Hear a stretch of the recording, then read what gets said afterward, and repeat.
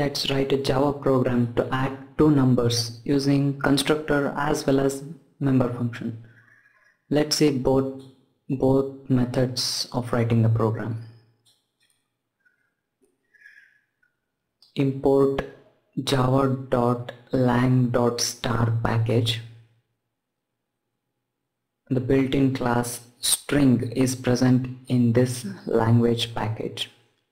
Let's write a class called calc. Inside that, let's take two integer variables. Note that in Java every integer takes 4 bytes irrespective of the machine used. Now let's write a constructor. It's parameterized constructor. Calc int a int b. Now assign the values of a and b to number 1 and number 2. Let's write a member function now. Public is access specifier, void is the return type, sum is the member function name. Let's directly print the sum of the two values. System.out.println. Now note here, the string must be written inside double quotes. Plus is concatenation operator. Now write number 1. It will print the first number, value of first number, and is a string. Now value of second number. Sum of number 1 and number 2 is. Now print the actual sum. Note here, number 1 plus number 2 is written inside brackets.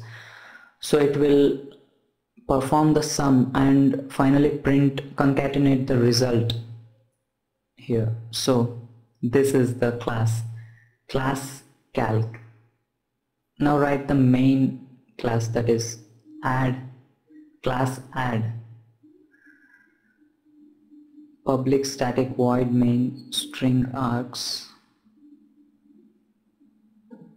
Inside this, create an object of type calc C. This is declaration of object of type calc class. If you print this inside C, you will have null for now.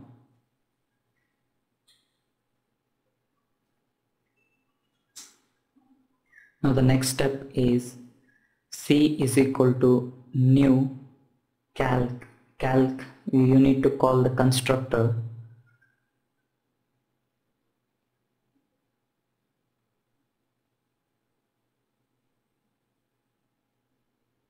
This is how an object is created in Java. This is the procedure. So now the object of type calc is created.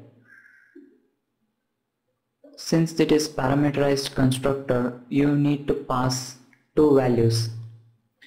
Value for int a and int b. Two integer values. Let's pass 20 and 10. Now call sum. Since sum is a member function, you need to call it using the object c.sum. That's it. Compile the program. Let's see what happened. Okay, process completed. Now execute it. Sum of 20 and 10 is 30. Now note that these two lines can be combined and made it to one single line. Let's see how to write it. By the way, / and star, this is a multi-line command, as you may be familiar with other programming languages. Calc C is equal to new calc 30, 10. This is how you can write it in a single line. Compile it and run the program. Sum of 30 and 10 is 40.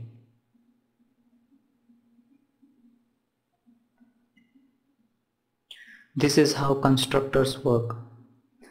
The value of 10 is copied to A and value of 30 is copied to A and 10 is copied to B, which is then copied to number 1 and number 2.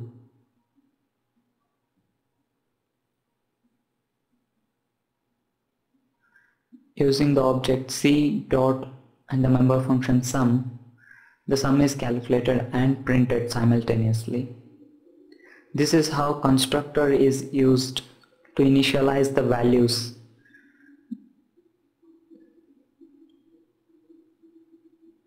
See it again, the printing sum of 30 and 10 is 40. This is where the entire thing is printed to the console output window. Now this is how constructor works.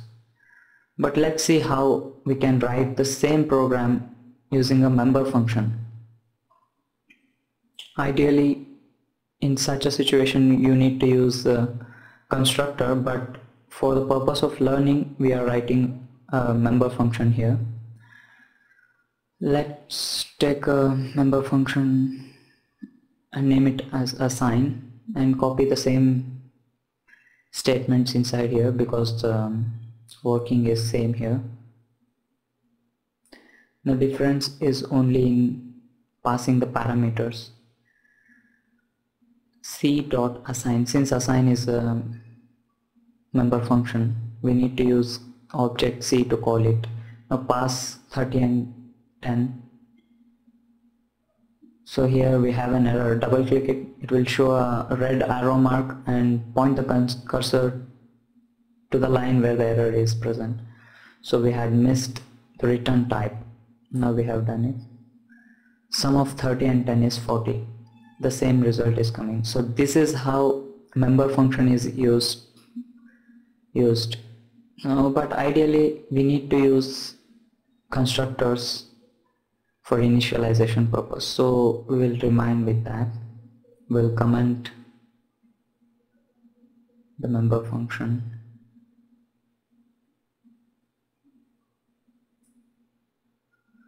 and retain our constructor.